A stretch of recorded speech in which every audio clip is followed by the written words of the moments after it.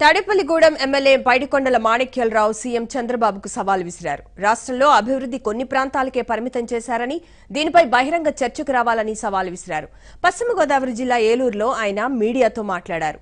అభివృద్ధి సంక్షేమ రంగాల్లో పశ్చిమ గోదావరి జిల్లాకు అన్యాయం చేశారని ఆరోపించారు.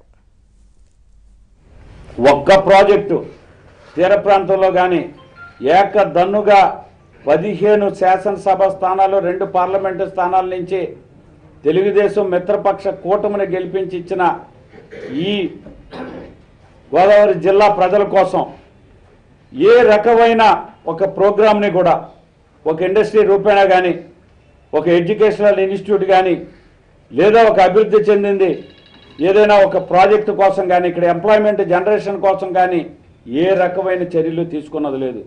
పోనీ పశ్చిమ గోదావరి జిల్లా సోమవారం పోలవరం అని ప్రతి వారం వద్దులు వారమో పశ్చిమ గోదావరి జిల్లాకి వస్తున్న ఈ ముఖ్యమంత్రి పూర్తిగా పశ్చిమ గోదావరి జిల్లాని నెగ్లెక్ట్ చేయడం జరిగింది. మీరు చేసిన కార్యక్రమం ఏంటని నేను ప్రశ్నిస్తున్నా. మీరు ఖచ్చితంగా మీతో డిబేట్కి నేను ముఖ్యమంత్రితో సిద్ధంగా ఉన్నా. మీరు చెప్పండి, శ్రీకాకుళంలో ఏ రకమైన అభివృద్ధి కార్యక్రమాలు మీరు స్వీకారం చుట్టారు?